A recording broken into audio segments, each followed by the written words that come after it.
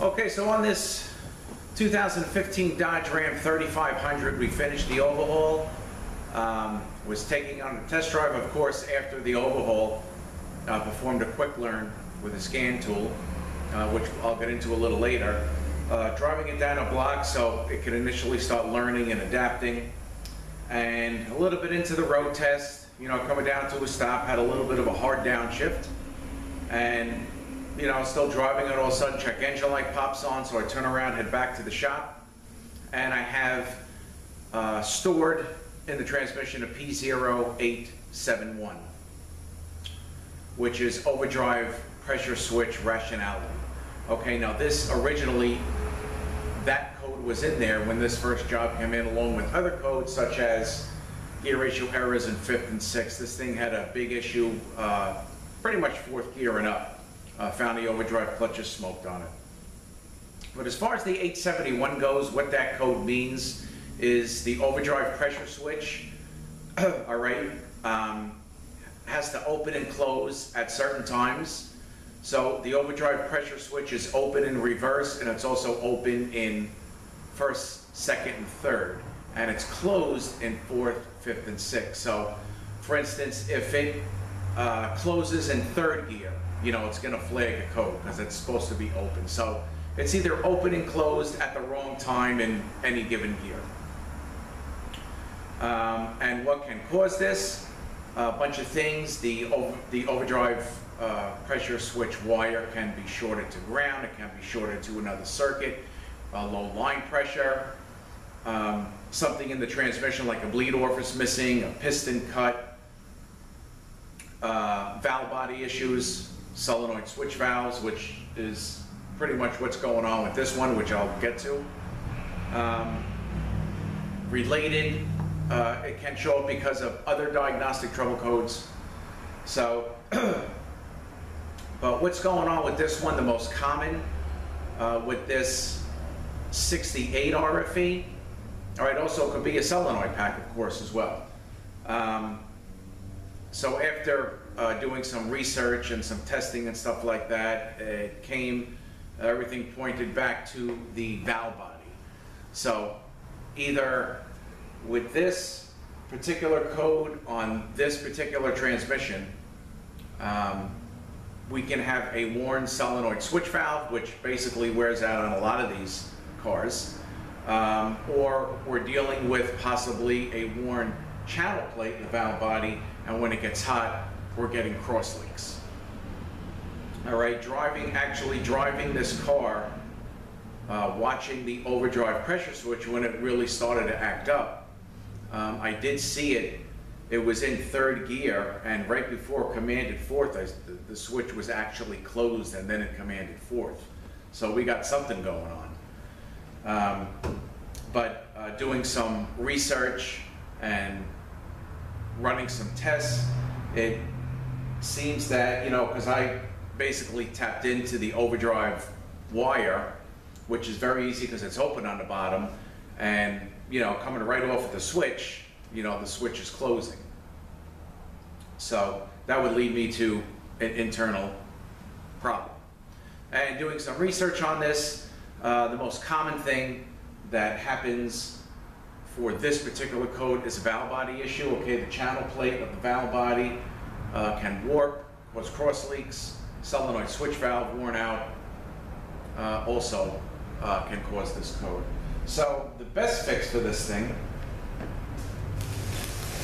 is a brand new OE valve body from the dealer, which I get through my supplier. I'm going to give you guys a close-up shot of this. And this is going to be installed. Now I want to talk real quick about the solenoid packs. Okay, they are actually, depending on the year, there actually are 3 different ones. This transmission came out around 99, and it came through with a black solenoid pack. And then it was around 04 they came out with the white color, which basically can be used on anything. All right, and then 11 and up is gray, and this can only be used on 11 and up because of the configuration of the valve body. They eliminated on the solenoid pack. They eliminated the overdrive solenoid and 2 check pulls in the valve body. Okay, so first of all, going back for a moment, this white connector can be used on 99 and up. But if it's used on 99 to 03, you got to put this cam plate or slide plate in with it, otherwise you will produce a code. All right, other than that, it can be used all the way up to, I've even had it on this one, 2015, which is fine, it worked okay. But my problem again is a valve body issue. Now, talking about the gray connector, again, 11 and up only. If you put this on an earlier one, because they eliminated the overdrive solenoid, the computer on the earlier models is going to be looking for that, and if it's not there, it's going to flag a code for an overdrive solenoid.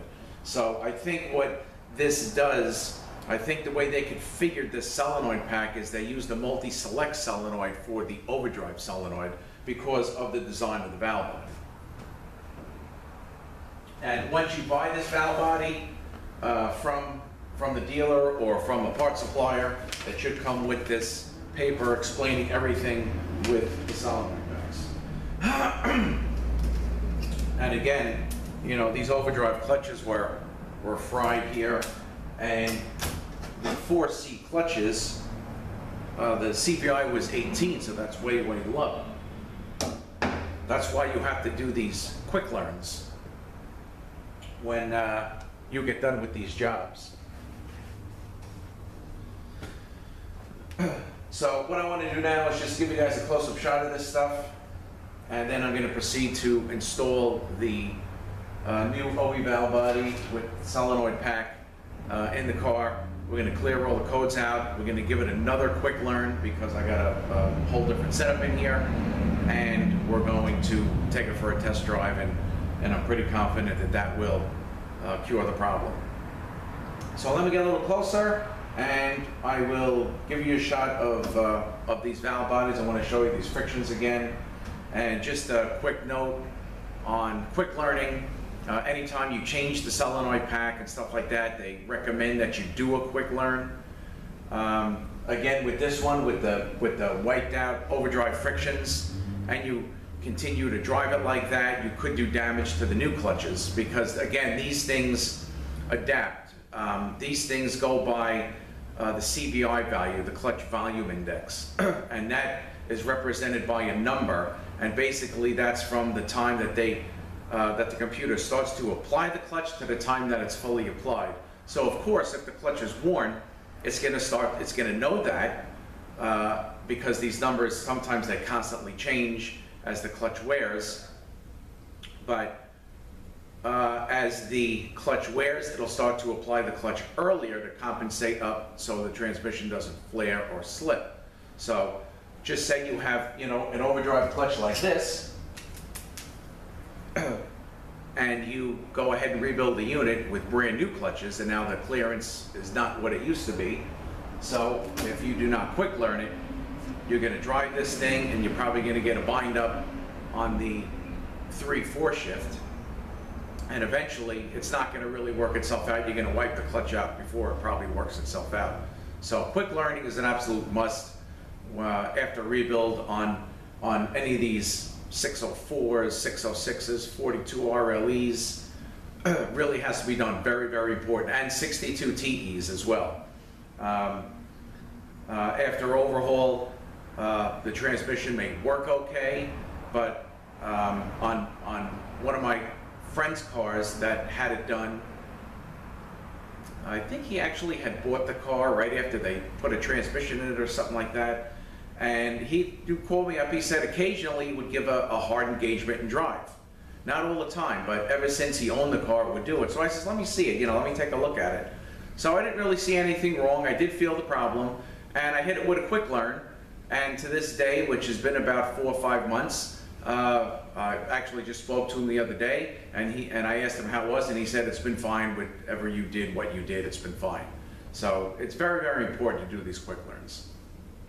So let me get a little closer. We'll go over these valve bodies, and then I gotta get this thing done because this guy's looking for the car. So I will be right back. Okay. There's the number. He didn't really ask me for a part number, basically because if it's a 68 RFE, 2011 and up, you know it's going to take the gray solenoid pack. So this is the brand new OE valve body with the solenoid pack of 2011 and up. And again, the valve body configurations have changed, so you can't use this below 2011. Otherwise, it will flag a code for the overdrive solenoid. All right, and I don't know if I ever mentioned when I worked on these RFEs, these here are pressure taps. But you know, how do you check the pressure when the pan is up? Well, you got to buy a special pan and put the pan up, and there's and then you buy the hoses attached for it that you can check the pressures right at the valve body. I do not have those tools, and I never really had a need to do that as yet. All right, here is the instruction sheet that comes with the valve body.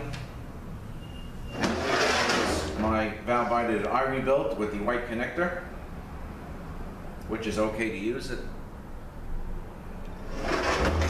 All right, and this actually is going to go back. I'm going to take this off. I spoke to my supplier, put the original pack back on, and he's going to allow me to return this. And just don't forget, change this plate, the slide plate. Change the solenoid pack on a 99 to 2003. All right, one more shot of these OD wiped out frictions. Again, quick learn is a must on this end. And this is the 4C clutch, which really doesn't look too bad, but this CVI was 18. I mean, it was way under. Right after I did the quick learn, it went from 18 to 48, which is pretty much what it should be. The CVIs all are perfect, all within range. So I just want to give that little tip on these 68 RFEs with the P0871 overdrive pressure switch rationality. On the 68 RFEs, high mileage cars, more than likely you're dealing with a bad valve body, warped, warped channel plate here, and a worn out solenoid switch valve. All right, now I've also heard reports that you can put the oversized switch valve in, the end plugs, and that also didn't fix it. So I think the best thing to do is to just put a valve body and solenoid pack on. The solenoid pack I had bought, this one is, I think, you know, could have been around like 260, something like that. And the valve body from my supplier was just a little over 400, so it's just a difference of $100 and something because I'm going to be returning that, and it's well worth the price. So in the future now, this actually may be what I'm going to do on every rebuild, because these things come in, they may have high mileage on them, or they may come back to me under warranty, and then I'm going to have to put the valve body in it. All right, so again, 68 RFE. This was a 2015 Dodge Ram 3500 P0871. Traced it back to a bad valve body. Thanks for watching, guys. Have a great day, and we'll see you next one.